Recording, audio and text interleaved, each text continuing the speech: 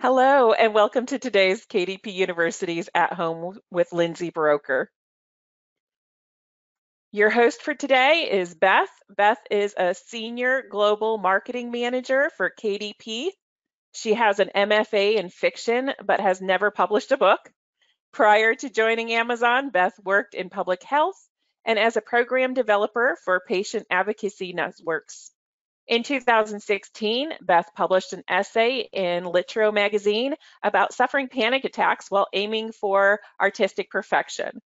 Her current reading list is comprised of Sesame Street books that she reads to her one-year-old daughter. And as awesome as Beth is, and trust me, she's awesome, we're here to talk about Lindsay.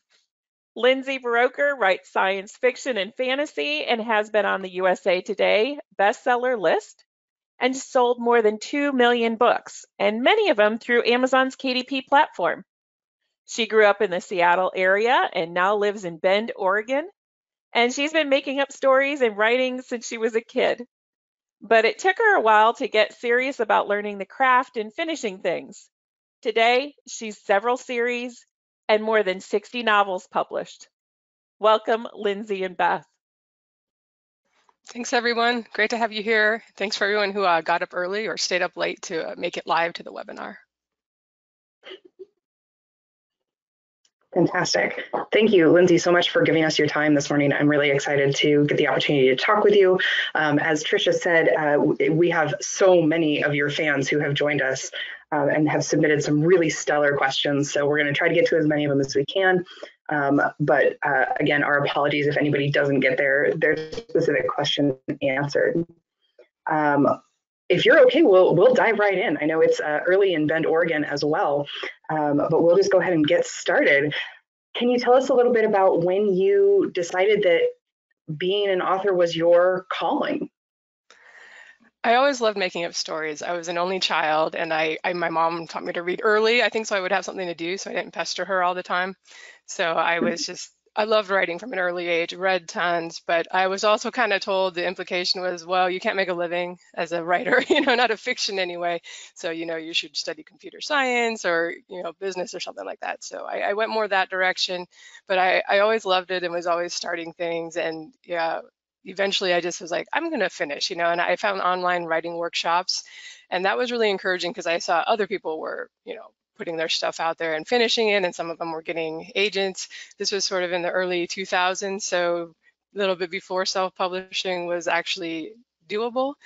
But as I'd finished 2 novels and I was getting really serious, I was going to query agents and get going, even though I didn't think I was really writing the kind of stuff that they'd want. I didn't see a lot of traditional publishers putting out my sort of Dungeons and Dragons inspired fantasy at the time. And in fall of 2010, I got my first Kindle, and then that led me to kind of look, and I found out, wow, it's actually really easy just to put your stuff out there right now. And J.A. Conrath was blogging back then. He was kind of one of the first guys showing his numbers, like, this is how much I'm making, and he had a huge backlist and everything. But I was super inspired, and almost right away decided, I'm just gonna do it. And here we are, like 10 series and 60 novels later, and this is my full-time job now. Wow. It's super cool. That's awesome. Thank you for sharing that. Again, a lot of our audience today are fans of yours. For those who are less familiar with your work, can you share what genre you write? You sort of mentioned Dungeons and Dragons as an inspiration. What genre do you primarily write in?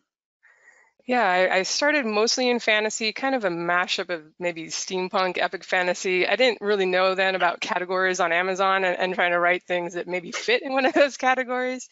And then I also was a huge Star Trek fan as a kid, and Buck Rogers, watched all the reruns and stuff with my mom. So loved sci-fi, and eventually started doing that too. And I have a couple of finished sci-fi series now, or almost finished. I'm working on the last book and the most recent one.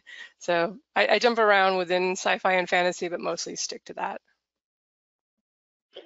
I actually have a follow-up from one of your fans on that, which is that writing in multiple subgenres. So you have sort of a sci-fi series and several fantasy series.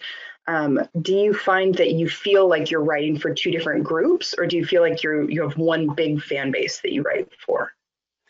I am fortunate to have some readers that will follow me through both. And I think I kind of write the same types of quirky characters and a lot of banter and sort of fun dialogue no matter what I'm writing. So I think that I have a lot of people that just enjoy either one, but I certainly have people that say, no, I don't do that fantasy stuff. We only do sci-fi, no magic. So you do, if you're going to write in two different genres, you kind of have to be prepared to think, well, I'm going to have to build two different fan bases. And anybody that comes over, awesome, but it is a little more work for yourself. It's easier road if you're the kind of person that just, this is what I love, and I'm going to stick with it. It's a little easier. Yeah.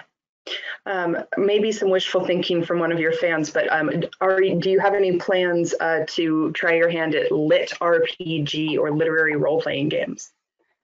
I was actually really excited when that became sort of a new, it's not a category on Amazon yet as we record this, but there's people lit RPG, they put it in their book titles and they're doing super well. There seems to be a big hunger for it. And that's sort of and I was a big gamer. I kind of had to put it aside to get serious about writing and start finishing things. But I grew up with like the BBS, dialing up on the modem, to play the MUDs, and later EverQuest and World of Warcraft. So I certainly considered it. I'm a little bit intimidated because apparently the fans of that particular subgenre really want like stats of the weapons, and they want to see the character advancing through the levels and gaining more powers. And I'm not sure that this is a little rigid for me. I never, I've played Dungeons and Dragons and all that, and I never cared that much about the stats. I just wanted to make up the stories and have fun. So I won't say never, but maybe not. It might be a little Portal fantasy or something a little less defined. So not so wishful thinking, but maybe on the less technical side of stats, some lit RPG would be coming from you. That's great. With 60 novels, a hard question to answer, but who is your favorite character that you've written, and what do you love about them? This kind of changes every year with whatever series I'm working on. And I have a lot of characters, and after you write maybe 8 novels with someone, you do sort of kind of fall for them. And some have even gone into spin-off series.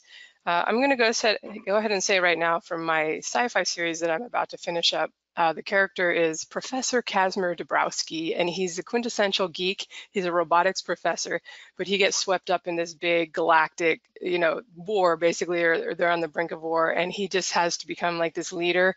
And he's such a not quite pacifist, but he never shoots anybody throughout the whole series. He's a little bit MacGyverish, always wants to solve problems by either negotiating or, building something creative that will allow their side to come out ahead. And he's actually nothing like me. I'm a little more pessimistic and he's super optimistic. And that's maybe why it's been fun to write. And I wish we had more people like that in leadership positions in our world right now that wanted to, peaceful solutions, creative thinking, wanting everybody to come out happy. So he's been a fun character to explore. That's great. Maybe on the opposite side of the most peaceful characters, we do have a question from one of your fans, which is, can you name your favorite dragon? I think I've done a few now. Dragons have sort of become a thing for me. There's one in my Dragon Blood series who is named Rava Saruth, and he thinks he's a god and that humans should worship him and bring tarts and other things as offerings to his temple that he now has by the end of the series. So he's just a really big, goofy, atypical dragon. So I've had a lot of fun with him. That's great. That's a great answer. You've also written significantly about autistic or introverted characters. Can you tell us a little bit about the research that you've done around that, and if it's something that you hope to return to in future series? So there's not a whole lot of research because it's very much a writing what I know thing when I do those kind of characters. I do have a beta reader friend who is a little more card carrying, got the Asperger's diagnosis when she was really young. I think I missed that in the 80s, and I was just kind of a quiet, good student, and they tended to only look for things if you were a troublemaker or not doing well in school. So I run things by her. I'm like, does this seem legit? Because she's way more dialed into the community than I am. So, and then, I've kind of looked online, like, okay, get some of the traits, because it's with autism, it can be very different from person to person. So you don't want to stereotype either. But I actually have more trouble doing the really extroverted, outgoing, neurotypical characters. That's why I say so many of my characters are quirky, even if they're not supposed to be autistic or anything. They end up being not quite your normal person, I would say. Sure. I really appreciate you sharing that, and I know your fans really appreciate just the depth of characters that you've included in those novels. What sort of switching to the publishing side and more around the business of publishing, what's something that you wish people knew about self-publishing or being an indie author? I think that I just want folks to know that if you actually want to make money from it and do it as a career, it's very much a long road. You know, I felt the same way when I was starting. You feel like it's such a huge victory to finish your first novel, and it totally is. I can't tell you how many I started and, you know, got 30,000 words into and just abandoned and forgot about. But that's only the first victory. If you want to sell books, you have to be prepared. There's so much to learn now. But on the other hand, you can put it out there and see what happens. You know, it's very much you can just learn a little bit as you go. That's been my path. So if you want to make money, a lot to learn, a lot to do, and it probably won't be your first book or your first series that does super well. Every now and then lightning strikes, but that's atypical. So I just be prepared, lots to do, lots to learn. And I always plan, you know, some people think I'm going to write one book and retire. You know, here I am 60 novels later and I'm not retired yet. I'm making progress. But yeah, if you want to do it as a career, it's a lot. We actually had a couple of follow-up questions about your productivity schedule. I mean, 60 books is a huge number of novels, and you are a very prolific writer at this point. Can you share with us a little bit about your writing routine? How are you so productive? Do you work on more than one novel at once, or do you set up writing time every day? How do you structure your writing life? I do like to tell people for inspiration that it did take 7 years to finish the first novel that I actually published. That wasn't necessarily working the whole time. Those were also the World of Warcraft years, so there were some distractions. But it's very much been a kind of gradual process. You know, first novel, you're really, you know, I was going chapter by chapter through a workshop and getting feedback, and I was also critiquing other people, their novels, and learning a lot that way. You know, but by the time you get to about the 10th novel, maybe it's a little more, you sort of have internalized the rules and writing structure, plot structure. So it becomes a little smoother. There was less, like the first 2 novels I wrote, I totally ended up rewriting like the last third from scratch because both of them, I didn't like the endings. So that's very normal. These days, it's I don't want to call it a factory. That seems so unartistic, but it's very much a production process. When I'm writing the first draft, you know, I'll take a day and kind of outline the story. Usually I've been kind of thinking about the next story while I was writing the last one, so I already have ideas. And, you know, I outline just kind of chronologically, go through this is going to happen, this chapter. And it doesn't stick to that, but by having that framework there, I find that very helpful. I did pants my way through my first series, so there's nothing wrong with that. I just found that outlining made me more efficient and less likely to have to like rewrite scenes and cut things later on. So, you know, I do the outline, then I start writing, and, you know, I started out, my first goal was just 1,000 words a day when I was still working full time, not as a writer or not as an author. And then gradually I kind of got to the point where I was making enough that I wanted to transition, and my goal was 3,000 words a day.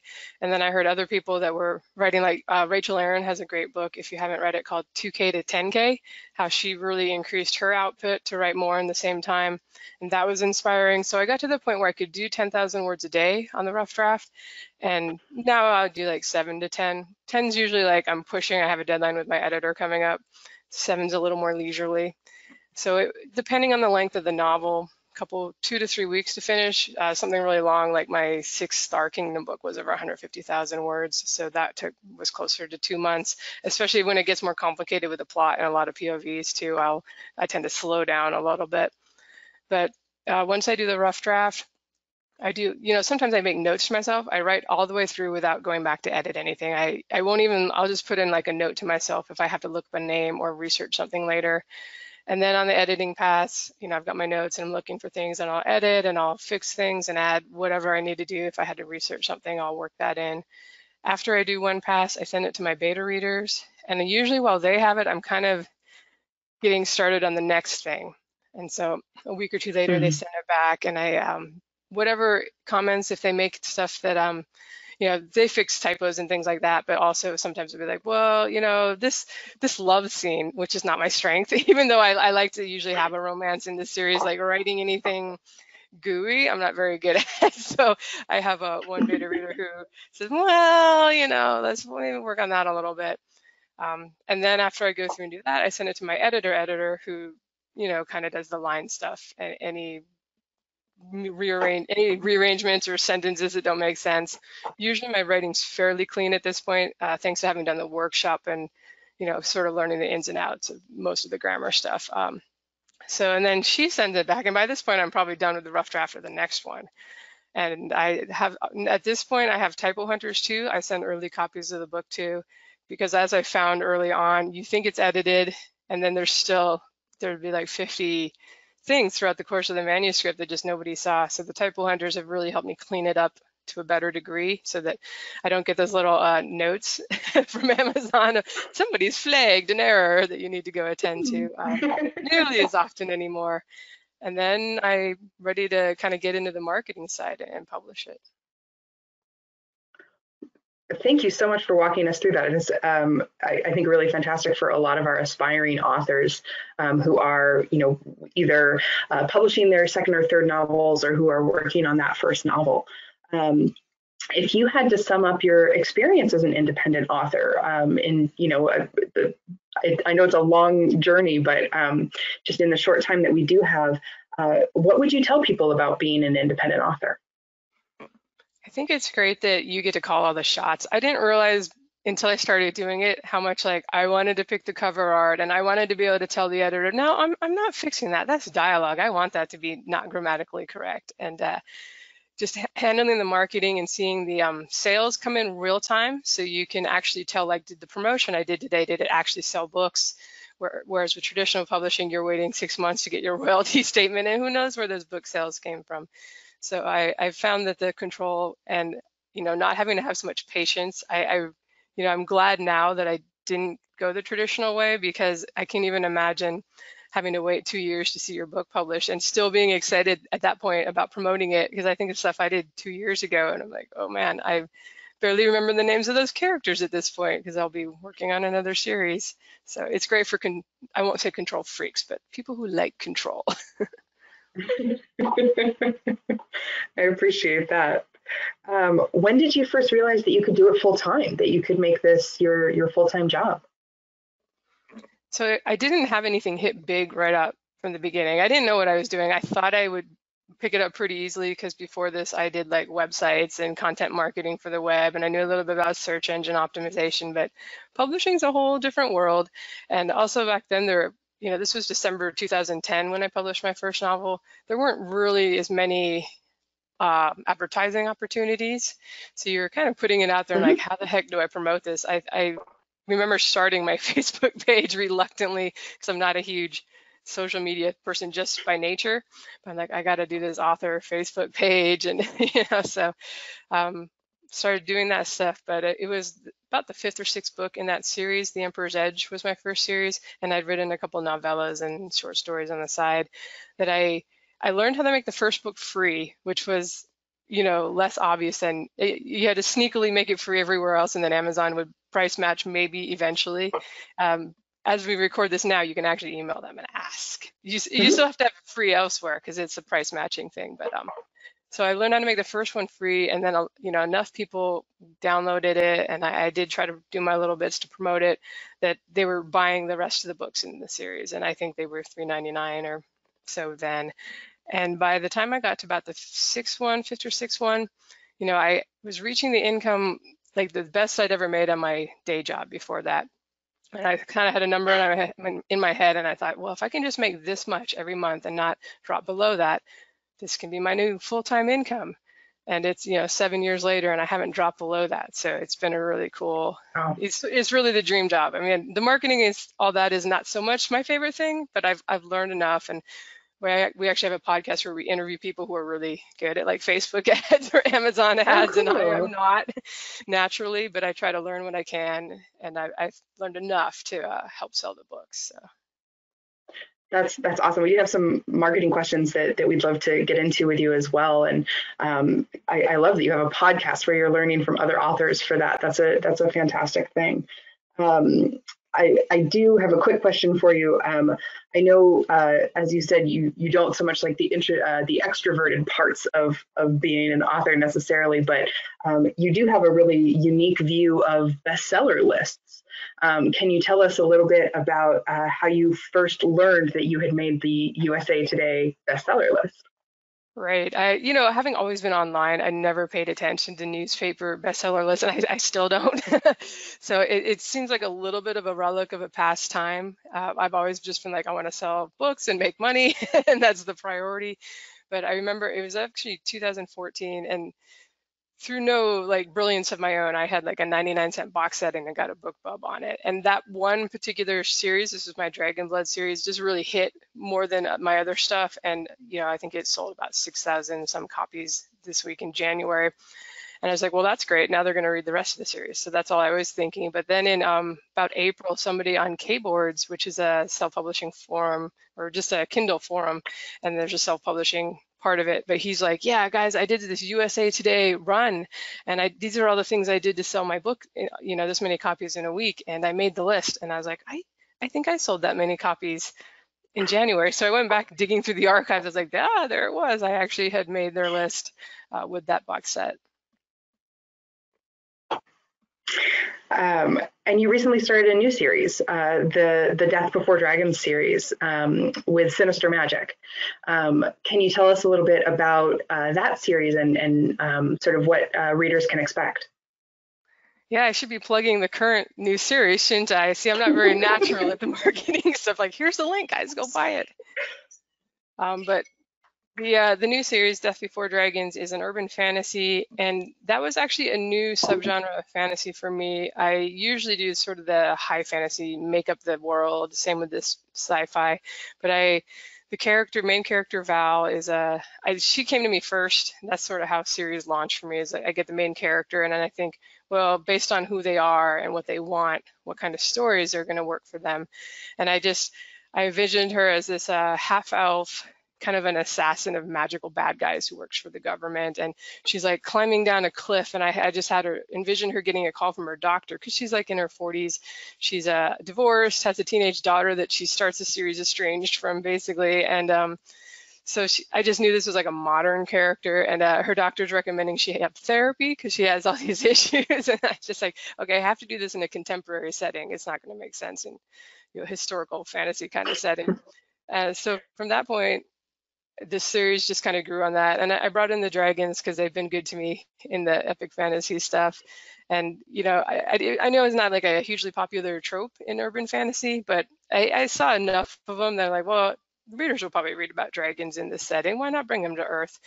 Yeah. So, the series is dragons have returned to Earth for the first time in 1,000 years, and she's figuring out why. And there's been all these magical beings kind of taking refuge here, elves and dwarves and that sort of thing. And so she gets wrapped up in dragon politics, which she has no interest in, and because they're super powerful beings. And as strong as she is at fighting, your common bad guys, she has to deal with these guys that can just kind of wave their hand or wave their tail and freeze her, and she can't do anything. So it's a fun series. There's a lot of humor. She's a very sarcastic heroine. She gets to say all the things I wish I could. So if anybody wants to check it out, I think it's pretty fun. When I was prepping for this interview, I read that you were writing, some fantasy in modern space, and I love the phrase "dragon politics." That is, I think, maybe my new favorite writer phrase. That is awesome. We did have a quick follow-up from one of your fans who is working on a novel themselves. When do you know? So you talked a little bit about you started with the main character, and you knew that that's where the series was going to start. When do you know that the book is done? How do you know that part of the story is finished? So there's always, if you go looking at plot structure, there's sort of a rising tension. I'm drawing a mountain if anybody's listening to the audio later and can't see that. So you're kind of always building towards a conflict and a big climactic ending. So when you get to that point, you should be near the end of the story. Everything should have been building to that point. And I'm a person who loves my epilogues and that kind of thing. So I will often have a little bit of a denouement and then maybe an epilogue. But if it's continuing to ramble on beyond that point, maybe, you could actually cut that and make it like bonus extras. Readers love like a second epilogue or bonus scenes, but you shouldn't have a whole lot more after you get to that final conflict. That is really practical advice. That's really great advice. Thank you. We do have a couple more questions for you around some of your experiences that we think other authors may benefit from. I think you actually just gave some really great advice, but what other advice would you have for either an aspiring or a new KDP author? Well, I think I love series. Everything is much easier if you write in a series. I know people would sometimes like to do standalone stories, but it's a tougher road because when you write in a series, everything you can just focus on selling one book one. And then assuming you write a story that people want to continue reading, they're going to come along for the journey. And also your income gets a little more predictable if you start to see like, well, every time I put out a new installment in this series, X people go and buy it. So you're not starting new every time. So that's one thing. If it at all works for your genre, and even you'll see this in romance, even though each book is like a new couple usually in romance and a new happily ever after or happily for now, you'll see that the authors will seed in the first book like some side characters that are very interesting and you kind of want to see their romances too. And so book 2 will be one of those side characters, and maybe it's set in the same small town or the same space station if you're doing sci-fi romance or something. So I think series makes it easier, and then just being prepared to learn. There's so many great podcasts out there now, and it's great that you guys have started this series. I was just listening to Joshua Dalzell's interview, who was up a couple weeks ago. So there's so much out there now to learn. We were a little fumbling in the dark in 2010. There was sort of the K-Boards forum that I mentioned earlier, and I don't think Joanna Penn had the Creative Penn podcast, but I think she was just a little more just starting to explore the self-publishing stuff. So there's just so much out there that you can be walking the dog and just listening, or going to the gym if you're allowed to go to the gym. We're recording this and still locked down some places for coronavirus. So just absorbing everything you can, but at the same time, don't get too wrapped up in the marketing stuff. Finish the book first, focus on that, and then figure out how to market it. That's really good. I appreciate you calling that distinction between, finishing the title and then, moving in towards your marketing space. What marketing tactic do you feel has been the most successful for you? So I've never had any hangups about like the value of my work being reflected by the price of it. Because as a kid, I just devoured books from the library. And so they were free essentially. And that didn't mean I loved them any less than if they were $10. I didn't have $10 then. So thank goodness for the library. So I have always been willing to give away my first book free, run sales, maybe do 99-cent launch of the first book in the series, and then going to full price later so I can make a good income. But I still find that works, whether it's just having something permanently free everywhere, or doing, if you're in KDP Select, doing like the free days every quarter that you get. It can be a great way to just get people who wouldn't necessarily try a series, because maybe, especially if you're like me and you're not super writing like what's really popular and what's going to sell. Like if there's a book like that, people are just going to buy it because they love that. If you have a free something that's a little out there, I use my dill pickle potato chips analogy that people got to try that maybe before they fall in love with that. They're not just going to grab it off the shelf. So I always willing to give away the free samples to try to lure people I appreciate that. That's a really good analogy. Yes, I write dill pickle potato chip books. Dill pickle potato chips and dragon politics. That's amazing. This is great. How much time do you feel like you spend thinking about the marketing compared to how much time you spend writing? You'll hear this expression that the best marketing you can do is writing the next book, and there's some truth to that. I really focus. I mean, that's why I'm so prolific, because that's my favorite kind of marketing, is just writing the next one in the series. And to some extent, that will help sell not only the early book in the series. If somebody sees like book 7 and it's ranking in the top 100 for space opera or whatever your genre is, they may go check out book 1. And also, I find that once people finish the series that they're reading, they'll often go back and check out my older stuff. So the front list sells the back list sort of to some extent. But I certainly try to, when I launch a new series, especially, give the books a really as good of a shot as I can. So I'm starting to put out teasers for things. I'll often write like little bonus scenes or a short story or like a prequel novella that I'm going to make for free, either on my website or to newsletter subscribers as a bonus for like, here, sign up to my newsletter and you can get this novella from this other point of view character that you don't get to see in the main series. So I do a lot of extra things around a series at the launch to try to, because I don't like to assume that just because people read my other series, they're going to read the new one. Some do, and that's awesome, but every new series is a chance to start from scratch and maybe get some new readers along the way. So around launch time, I definitely focus more heavily on the marketing. Maybe there's a week where I'm not doing any writing or editing. But then once things are rolling, I tend to just go back into writing mode. My happiest days are like just sitting with the dogs on my lap on the couch and writing, and I don't have any appointments or anything. That's sort of my favorite types of days as a writer. You touched on this a little bit, but do you take special effort to prepare for a book launch rather than the sort of everyday part of your marketing? Can you walk us through how you get ready for a launch like Sinister Magic? So I do, like I said, I've been working on bonus scenes for this one, and I had a kind of a novelette, I guess you'd call it, I wrote for this one, and that's up on my website now. And so people can read that. It works as a standalone story. Like, I never want to do a cliffhanger thing. I will also put up, like, here's the first 2 chapters of the book, just so people can read it. They know going in, like, oh, I'm going to have to buy the book if I want to read the rest. But I like to give them a complete experience, really introduce the characters to them. So hopefully they want to know, how do these characters meet, or find out a little bit more about them. So stuff like that. And then I do the typical, as you're getting ready, I'll usually do a short pre-order.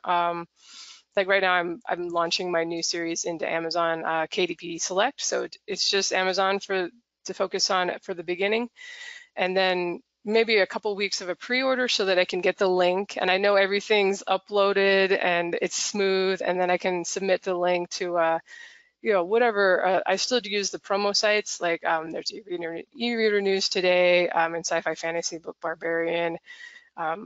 New in Books, which is the guys that also do Bargain Booksy and Free Booksy. They have a launch, kind of launching a new book promo.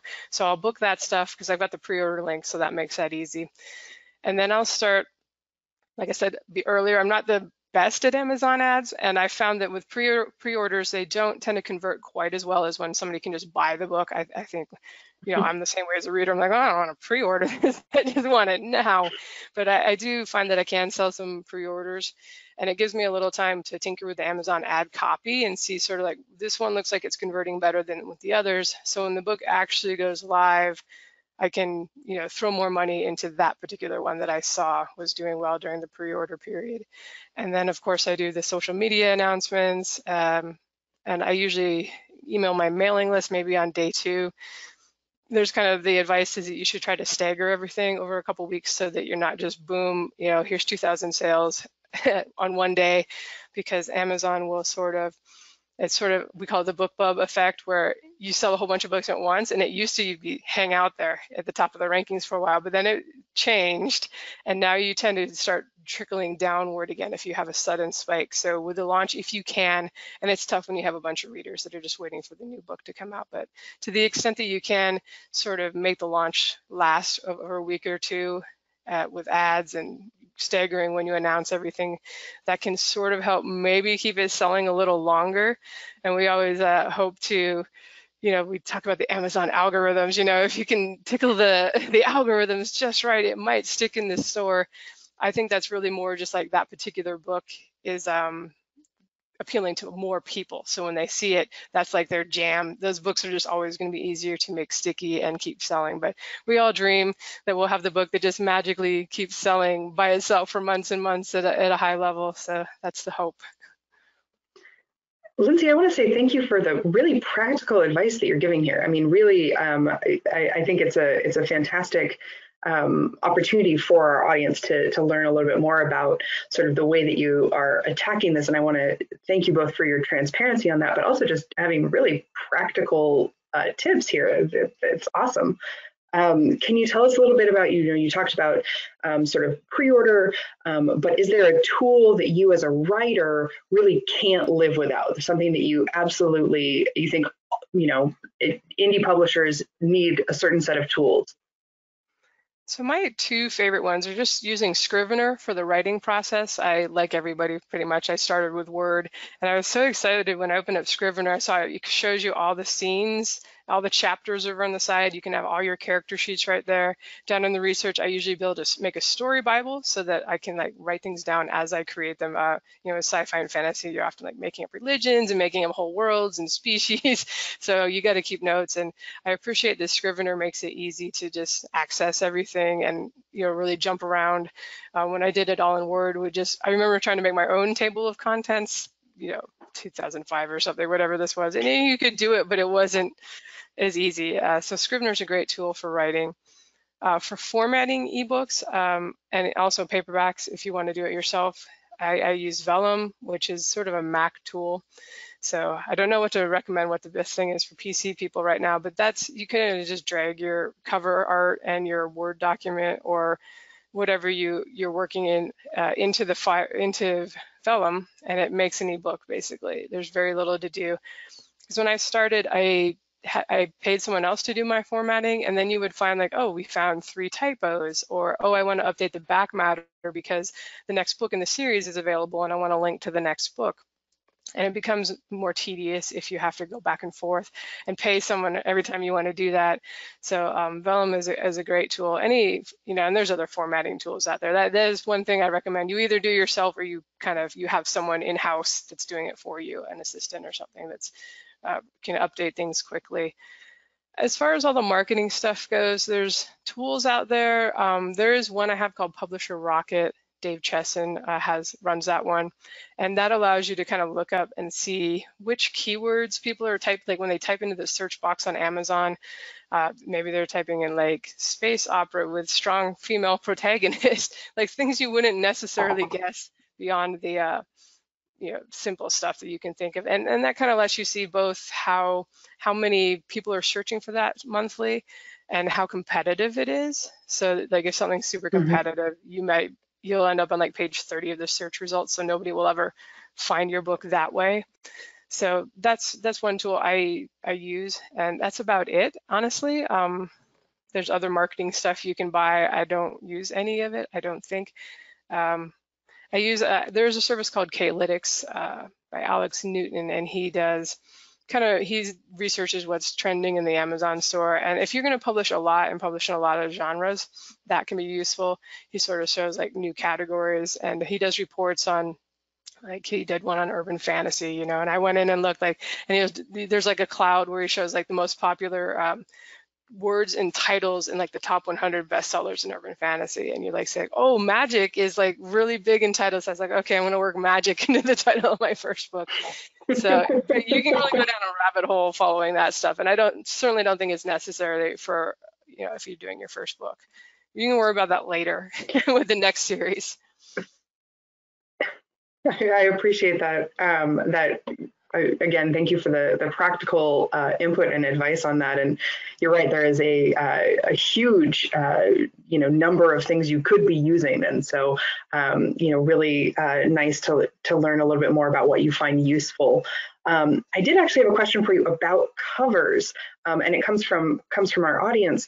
Do you track what other either sci-fi or fantasy writers are doing on their covers? Do you feel like you need to make your cover look a certain way for fans to recognize it? I do now. In the beginning, I didn't really know. And in the beginning, in 2010, there wasn't a whole this industry built up on supporting indie authors. So you had to go onto like DeviantArt or something and find an illustrator, and then you would realize they had no experience with like the right fonts and things to use on to make it look like a book. So my first covers were nothing great, and it's still been a bit of a struggle. That's not the most natural thing for me. I don't think I have that artistic eye, so I'm trusting other people to some extent. But I have learned that the more you can look like an appropriate, let's say you're doing space opera and you see ships are really big in the space opera category. Sometimes there's like a cool bounty hunter dude on like the Mandalorian kind of look, so the desert behind him, and that can work too. But the farther you get away from what's working, the more of a risk it is. That people won't look at the book and know right away, this is for me. If you see a spaceship on the cover, you're like, well, that's probably space opera or maybe military sci-fi, especially if there's a battle. So the more you can tell the reader right away that this book is for them before they read the blurb, before they sample it or anything, the more likely you're just going to kind of get that interest and bring someone in. And it's not that you can't do other things, but I've kind of found, and it's a little sad truth, that people kind of want more of the same but different. So it being completely different might just make them pass over your book. What was most surprising to you about self-publishing your books? What did you never expect that has now become part of your everyday? I think that I made a note for this question just to say how easy it is to actually publish your book. After reading, I was studying how to get an agent, and that would take years. To get a traditional publisher, and that would take years. So I was quite delighted when the first time I take my little Mobi file, and put it up on Amazon, and it was a digital text platform, that Amazon DTP. And now we've got Amazon KDP, and it's just like it was a 2-page wizard. I think now it's expanded to 3 pages, but it's super simple. I mean, I don't even think it takes 5 minutes to actually upload your book, and usually within a day at the most, it's up in the store. So that's super great for all you people like me with no patience. But I think what I didn't really think about was just how much interaction you can have now with the readers, and how bolstering that can be. Like I try to be like a really practical business, like, okay, this series is making this much money and therefore it's worth doing 2 more books in it. But you're certainly affected by knowing that people are reading your books and really enjoying your characters. So I was kind of a social media hater, and I still don't use it a lot for just personal stuff. I do like 3 updates a year on my personal page, but it's been a neat way to interact with a bunch of people who are kind of like you, because if they like your reading, you've got something in common if they like your writing.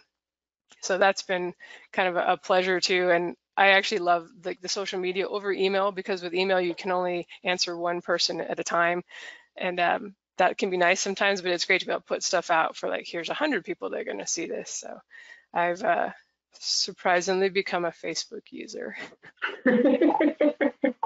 We do have a question here about whether or not you use all social media channels, but it sounds like Facebook is primarily what you use. You don't Instagram and tweet and TikTok and whatever else. I am on Twitter. That was the first thing I joined because I wanted to stalk agents. So I've been there for like 10 years. My handle is Goblin Writer, because at the time I wasn't thinking I have to create a professional author thing with my name on it. And I actually have goblins for the first time in the new Death Before Dragon series. So once again, 10 years later is actually applicable. But so I'm on there. I have not noticed that it sells a whole lot of books. I have followers on there that are readers, and maybe a few books there. And then I'm on Instagram. I recently joined that one because people are like, oh, you got to be on Instagram. But I don't. It's more like, if I find something cool to take a picture of, there's a lot of my dogs on Instagram. I will just share that, or if the artwork for the new books I'll put up there. And it's been easy to get followers, but that's probably because I already have a fan base at the point when I joined it. But I found that Facebook, it seems to be, I think my demographic of readers is probably 30s and up, and that they seem to, everybody's on Facebook almost. YA readers, maybe not so much, but the sort of Gen X boomers are all on Facebook right now. And so when I joined and made my author page, I still remember somebody made the comment like, oh, finally you're here, because they're on there anyway, so you might as well post stuff so that they'll see it. And I found that my Facebook page has become my number 2 like when I post a link to the new book, it's my number 2 after my newsletter as far as how many books I actually sell from that one thing. So it's become worth it for me to, I don't take a lot of time. I'll post like snippets of books I'm working on there. Sometimes I just post fun dragon things or robot things. My sci-fi series was big on with the roboticist. So, you know, I've posted like I joke my most viral post ever was like a dragon toilet paper holder, because everybody needs one for their guest bathroom, but it just, you know, I think it had 100,000 views and however many shares and that stuff. And I'm not going to say that sold any books, but it, you know, it's fun to interact with people who enjoy the same things that you enjoy, and that might lead them to checking out your books. You never know. I definitely sell a lot when I post the new books on there. I appreciate that. I do actually have a question from one of your fans, sort of about how do you manage the sort of interest or drive from your fans to impact the content of your books. So I have a couple of questions from your fans here about, are you returning to this character, and when are we going to see these guys, and you know, how come you made this choice? You know, do you feel like you get that kind of feedback either through KDP or on social media? To some extent, if a series sold well, is kind of motivator. And then to some extent too, a lot of it is just like, am I still excited about these characters? Can I see writing more stories about them? Can I see doing a spinoff in this series? Because sometimes I've had things that sold really well, but I'm like, well, the story ended how I wanted it to end, and it would feel weird to awkwardly stick on more just because that sold well. So I definitely hear what folks say, what they ask for. Sometimes, you know, I'm like, well, I'm sorry, I just have no plans to do that. But I keep it in my mind. I struggle because I always have new ideas and I always want to do new stuff. So sometimes it's more rare for me to go back to old things and do a new installment, but it has happened. So if people, you know, say enough things, like my first series, Emperor's Edge, the two heroes, you know, they finally, after starting as enemies, get together in the end. And I've had people request like, well, I want to see them with babies, and you know, I want to see what happens next. So I'm keeping that in mind. I won't say no. You know, that one's a strong possibility that I'll go back and figure out one more story I can tell with these guys. I don't know if they'll be doing babies, but it's a little hard with fantasy when you're killing the bad guys and fighting monsters and stuff to like be toting the little kid along behind you. That would be an interesting challenge though. So I do keep it in mind. I appreciate that. Do you feel like there's something that you, as a self-published author, is there something that you would tell your first book self that we haven't spoken about yet, that you feel like now you know it, and at the time you wish you had had that information?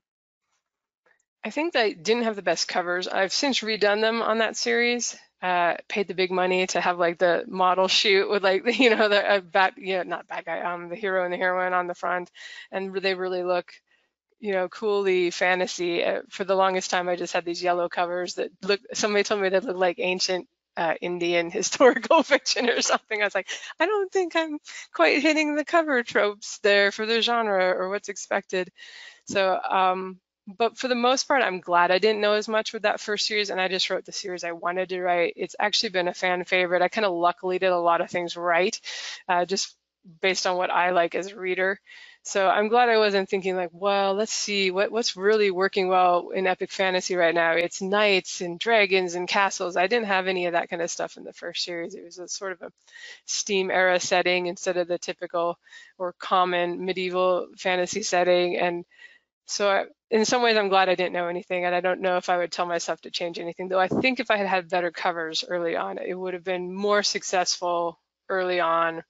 You know, I mentioned that when I made the first book free, that really helped things, but it was sort of a struggle to sell those early copies.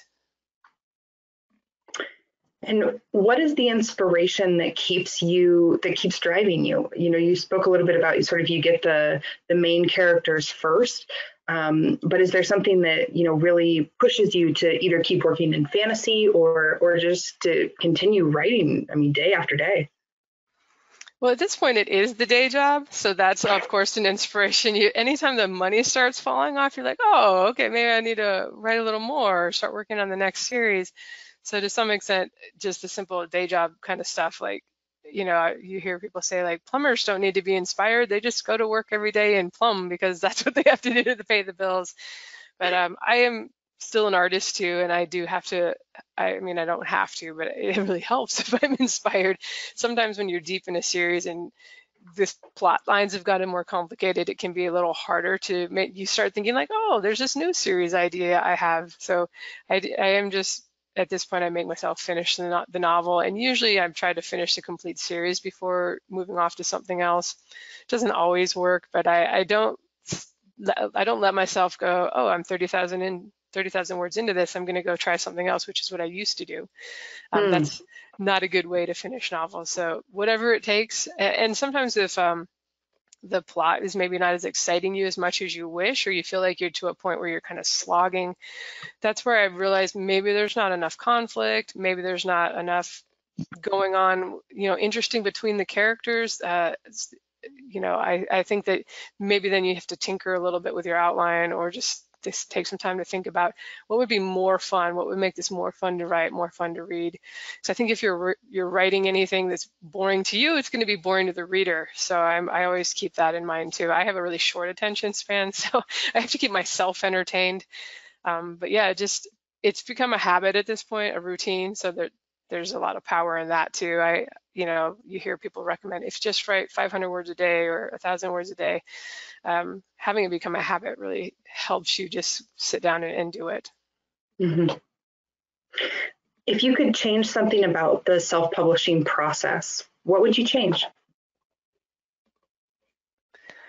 I don't know. It's actually gotten pretty smooth right now, I would say. I think still maybe like with Amazon KDP, I feel like the reporting could be a little more solid. I like the new one, the beta reports for like the current month. And I'm always like upset when they announce the KDP payout, because then you can't get the previous months. And you know, right now you can get a nice pie chart. You can select 4 books, like if you want to see how one specific series, how much I sold of that. And the reporting's it's definitely gotten better over the years, but I hope to see something like that in the historical reporting, so it's really easy to go back and you know, if you ever do get an offer from an agent or something, they want to know how many books did you sell of each in the series, you know, maybe between this date and this date. So that's just some, you know, a little thing. It's really pretty there. I don't have too many complaints. Like it's a pretty good process. Things usually go off without a hitch. So we've come a long way, and it's a great time to be an indie author. That's great. We do have a little bit of time left, so I'm going to get to a couple more questions from our audience. The first one, we actually have a pretty significant number of international folks based outside of the US who are joining us, and they would like to know if you're publishing in other languages. Well, that's kind of cool, because I just signed a contract with a German publisher, and they're going to be doing my Dragon Blood series, and that's actually going to be like the first major. Oh, like great. they're really committed. They want the whole series, and they're planning to kind of almost the rapid release model, where they're going to do like one every 3 months, and I think they're even going to put it in KDP Select in Germany, so we can try to get the page reads and, you know, the little bit of extra that you get from that as far as visibility. So that would be my first major going into another language. As an indie author, you can certainly hire translators and have it done yourself. It seems to be quite expensive from what I've heard from people who have done it. And, you know, I think we're getting to the point where it's a little easier to market in the other languages, but it's tough if you don't speak the language yourself. I know the Amazon ads are now available in Germany and some of the other countries, so that makes it a little easier to reach the audience. But you know, I think if you happen to just knock it out of the park with a book and it's sticking and it's selling tons, and you know, you kind of research and they're like, oh, Italy, those types of books are very popular too, because you can't assume that, you know, like I've heard romance authors doing like American Civil War stuff. They're like, these books don't sell in Europe. I don't know why they don't care about our Civil War. It's weird. So you have to research a little bit and see. Like I found in Germany that the high fantasy, epic fantasy stuff seems to do quite well there, even my English ones. So that was sort of a natural one to explore that. But if you're just doing it on your own, it's pretty expensive currently too, because you have to not only get it translated by an author who's basically kind of creating a new work, but then also pay for someone to edit the translation. So it's a pretty big investment, thousands of dollars typically for per book. And if you're going to do a series, there you go, times X. So haven't done that yet myself. Sure. I did have, we're coming to the end of our time. I wanted to give you just another 2 minutes or so. If there's anything else that you feel like, really contributed to your success as an indie author that we haven't talked about here that you feel like our audience would really benefit from. I think it's really boring, but I attribute a lot of success to just consistently writing and releasing books. It's very rare where I've gone more than a few months. Like I did play with a pen name for a while, but I've almost always had something new. Even when I wasn't writing as quickly, I focused on that series and got 2 or 3 novels out a year in it, maybe 2 in the beginning. But just consistently putting stuff out and being there, your readers start looking for you to see if you have anything new. And, I know life gets in the way and sometimes authors just have to take a couple years off, and that's how it is. But the more you can, and you don't have to publish as often as I do. Maybe you publish 1 book a year and it comes out every February, and that's just your day, and people start looking for you around that time. So as boring as it is, I think that's actually been a big part. And if you can plan to do that as an author, however makes sense with your schedule, if you're doing 2 a year, 1 a year, or if you're going to be, if you're a fast writer and do 1 a month, it's probably better to kind of trickle them out consistently rather than like power through, do a whole series and then disappear for 2 years. And I think that really helps build up a fan base. That's really good advice. With that, we're going to go ahead and wrap up today's event. Just a reminder for our audience that today's event it has been recorded and it will be posting it to our help pages and our Kindle Direct Publishing YouTube channel. If you enjoyed today's event, which I sincerely hope that you did, Lindsay has been a fantastic interviewee, sharing really practical advice and some great anecdotes as well about writing in sci-fi and fantasy. If you enjoyed this event, please check out our upcoming sessions. We're doing these weekly. We have one coming up with CJ Cooper, Melissa Foster,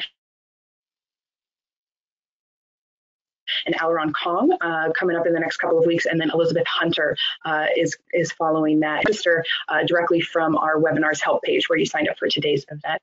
The link to this recording and the upcoming sessions will be included in tomorrow's follow-up email. I want to say a really special thank you to Lindsay. Thank you so much for joining us and sharing all of this fantastic information. We really enjoyed your time, and I hope that it was fun for you as well. It was great. I really appreciate you guys having me, and thank you to everyone who listened live, or if you're checking that later, appreciate that too. Hope something was helpful, and have a great day. All right. Well, thank you, everybody, and as always, happy publishing.